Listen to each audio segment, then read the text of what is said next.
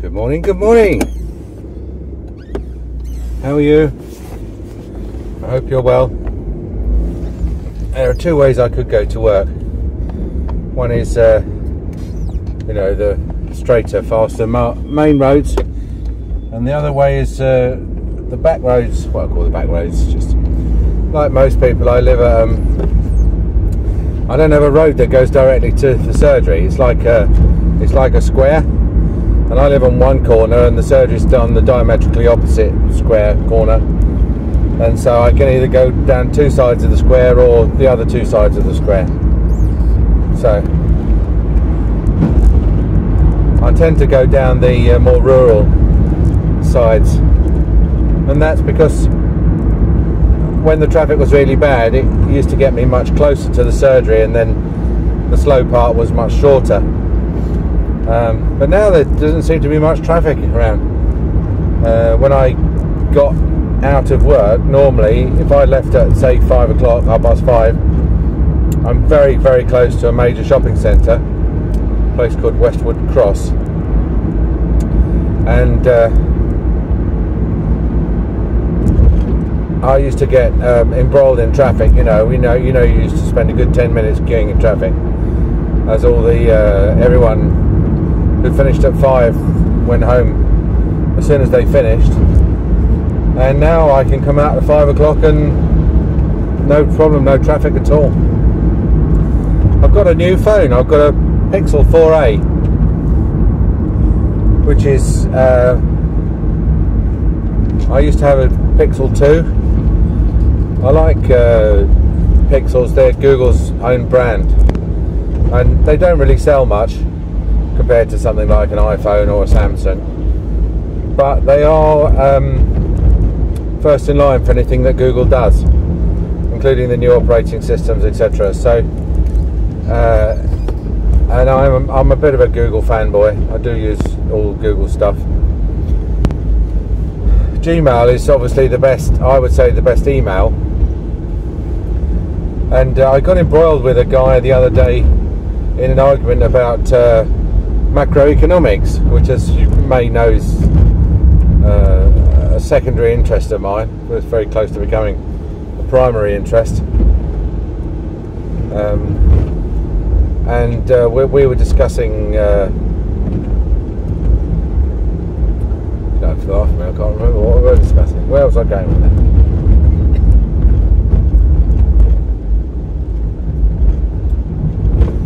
Oh yes, Gmail. And we were discussing first mover advantage of cryptocurrencies like Bitcoin Cash and Dash. And basically I said that Bitcoin was valuable because it was useful and scarce, but one of the arguments to the contrary is that it's easily reproducible because it's an open source project, so anyone could just copy the code and reproduce it exactly.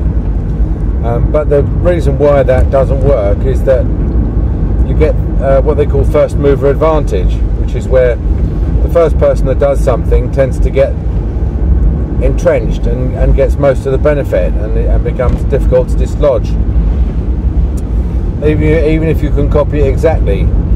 So and it's an interesting point, because he wrote back and said that I said if Bitcoin is so easy to copy and so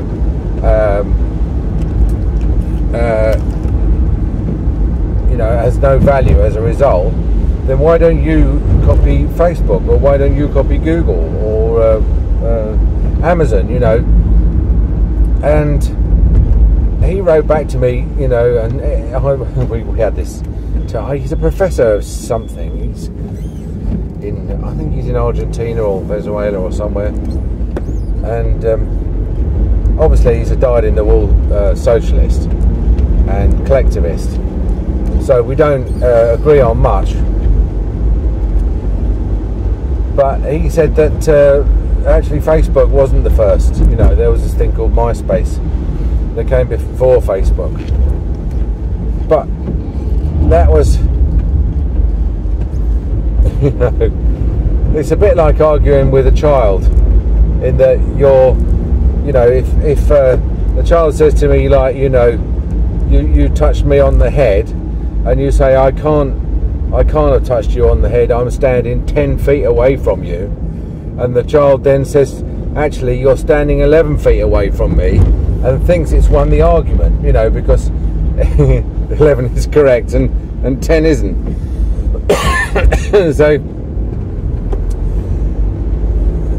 So, you know, I had to point out to him that MySpace was a bit of a dumpster fire in terms of code and functionality, and it had a reasonably good user interface and a lot of marketing, and was the first of its kind, correct, but it wasn't the first one that attracted a mass audience and worked really well. And that's why Facebook has stuck, because first Facebook was the first one to do it properly. Excuse me. And so in the same way, Bitcoin wasn't necessarily the first attempt at digital currency. There were plenty of others. There was e-money and Wai Dai, or whatever his name was, and Adam Back, and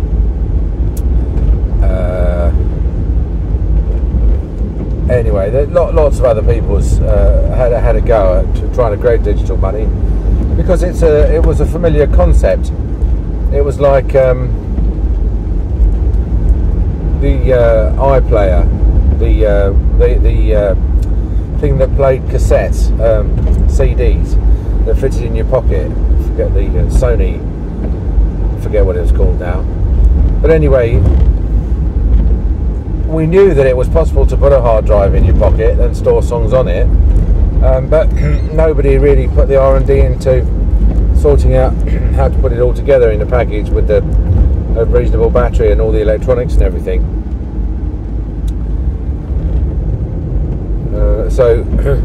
But then Apple did it, and then they became like the first mover in that space.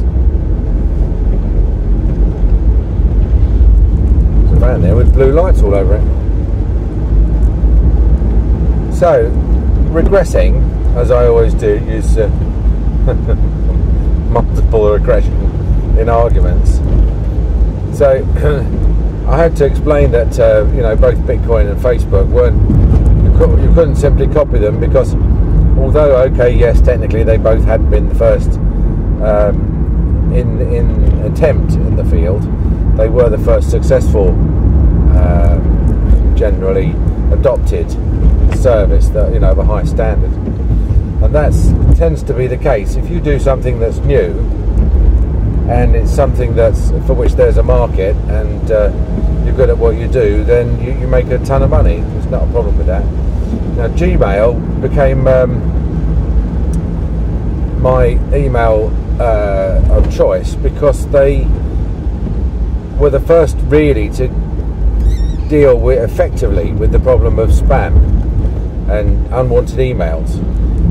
And if you had a Gmail address, then sort of antivirus protection and anti-spam protection that came with it was really good. I mean, in contrast, something like Yahoo was properly hacked from day one. If anyone who got a Yahoo address was being contacted by spam emails, like within 24 hours of registering it. And that was because Yahoo was so completely infiltrated that people had their hooks into the system so badly that it was almost like they were notified as soon as someone went on there, so that they could spam them. And of course that greatly damaged Yahoo, and very few people now are on a Yahoo. It went from being absolutely massive to zero, because and I think the thing is that you can tell a lot about people from their email address, and we use this. Well, I wouldn't say we use it, but I mean, it's interesting when the patients. We always get the email address off the patient and say they've got a Gmail address, then we know we sort of think, oh well, they're fairly sensible. You know, they've made a wise decision. They may have done it completely at random, but I mean, you know, and also there may be an element of like self and non-self. We might say, oh yeah, we made that decision and they made their decision, therefore we're sensible, therefore they are. But occasionally, obviously, you get people with other email addresses, and so the main ones are iCloud, in which case you know that they are totally reliant on the Apple infrastructure, and that's interesting, because I always said, you know, why did Apple become so successful? Why is Apple able to charge so much for its hardware? Because Apple is a hardware company, and it certainly was anyway, and you know, and so much so that they gave the operating system away free. So if you bought an iMac and they brought out an upgrade to the operating system, then you just downloaded it and it updated it. Whereas in contrast to Windows, which was a software company and didn't really sell PCs, and so of course if if they brought out a new operating system, then you had to either pay to upgrade, or more likely you waited until you bought a new PC and it came included with the new PC. But only recently have they decided to adopt the iMac model of allowing you to upgrade your operating system free of charge. But Apple became massive because there are a generation of people who couldn't cope with computers. Their mentality was not such that it fitted well with their problem-solving abilities, and certainly in the early days of computers, I mean, you had to be a pretty dedicated problem solver. You know, if the printer wouldn't work, or the Wi-Fi wouldn't work, or the scanner wouldn't work, and I still have a friend called Alec Lupin, who was a generation above me, and he used to just say to me, Derek, you know, I don't understand this. Why can't these computers just work like toasters? You know, I want a piece of toast, I get a piece of bread. It's BMW on it, or some sort of Mercedes. You know, and I put the bread in the toast and I push a button, and then 2 minutes later I've got a slice of toast. He says that's what I want. I want a computer that works like that. But the problem was that computers still don't work like that. You know, they still don't work like that. You have a computer, you put a disk drive in it, or a motherboard, and then you've got different amounts of memory made by different manufacturers, and then chuck in a CD drive and a network card, a graphics card of your choice, and already you've got like 2 times 2 times, well, it's more than that, it's probably 256 times 256 times 256 permutations of the setup of that computer, and the operating system has to be able to cope with absolutely any combination, you know, which is a Herculean task. There's probably an infinite number of ways you could configure a PC, a Windows-based PC, and so what iMac did was they just dumbed everything down and made it toaster-like. And like it or not, a large and a very large proportion of the population is that is what is best for them. You know, they don't want to be in the early days of figuring about with them, trying to find an interrupt line to get a printer working.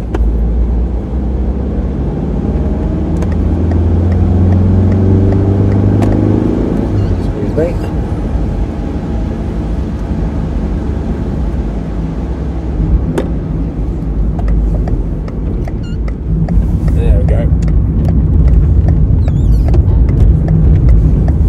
So a little it's the same with you know, with Bitcoin. There's this saying that, you know, with Bitcoin, it's control of the money is controlled by the keys. You have a digital signature, which is what they call your private key, and if you've got control of the private key, then you can move the money. So it's a bit like having a numbered Swiss bank account where there's a sort of a password, and providing you go to the correct Swiss bank and you know the number of the account and the password, then you can move the money. So there's a saying, not your key, not your coins. The idea being that if you use a custodial service, then you're not in charge of your money. It's their money on which you have a claim, which is very similar to the way it works in banks. So for example, we've got a positive balance in our bank account of 5 figures, not high 5, low 5 figures, and but I say we've got that balance. Well, I don't have that balance. That is the bank's money. The bank owns that money. People don't realise this, but legally, that is, the bank owns that money. It's the bank's money. I have a claim on it, and in fact, I don't really have much of a claim on it either, because should the bank go bust, I am at the end of a long list of creditors. They would put me right on the end. Where, you know, after the Inland Revenue has their cut and the preferred creditors have their cut, and the bank has its cut, you know, their bankers have their cut or whatever, then if there's any money left over after the lawyers have had it, then, but that's why they brought out the deposit insurance scheme, which I think is up to £80,000. Which basically says that if you are stiffed by a bank, you can get back up to £80,000 with each depository institution, which means if you've got 3 accounts that have got 80,000 in, then 2 of them aren't covered, just 1 is. It's 1 per bank. It encourages you to spread out the loss, and but what the government would do, they would just print that money, so and debase any money that you already had, you know, reduce the spending power of your existing money, including the money that they're going to refund you, by just printing the money and just giving it back to you.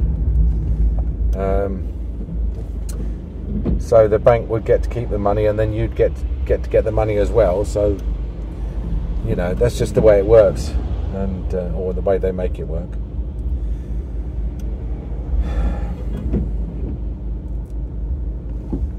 But no, when we look at patience, and also, I mean, the other thing is that there's not much hope that should there be a general default. In other words, if there was a general collapse of the banks, like there was in Cyprus, for example, then there wouldn't be enough money in the scheme to cover it anyway. I mean, it's designed to cover 1 bank, or possibly 2 banks going bust. It's not designed to cover all the banks going bust. And if all the banks couldn't, you know, the customers of all the banks couldn't redeem all their money out of the deposit scheme, there just isn't enough money available unless they decided to put the digital printing presses into overdrive. But so that's how you know someone who's got an iCloud address has got a pretty simple, you know, they can't cope with anything more complicated than a toaster type mentality. That tells you a bit about them. And then obviously if they've got a Yahoo, then they're a lost cause, you know. They just, anyone who's still got a Yahoo address is just basically just doesn't know how to change their email address. And then you've got a few who've got Sky, and Sky is a bundled package. You know, if you've got Sky TV, then they very quickly try and sell you Sky broadband. And I suppose if the broadband is in your area and it's competitive, then that's possible. But where I am, the broadband, all the broadband is hopeless, including the Sky broadband, so we don't bother. But Sky people have got a inclusive type mentality, I would say. So they might be more interested in a third-party capitation plan. These are the people who've got, they're members of the AA. They've got insurance on their boilers. They've got insurance on their external pipes from the water board. They've got everything from Sky, and they might want a scheme where everything's included on the dentistry side. So yeah, so new phone. So Bitcoin first mover.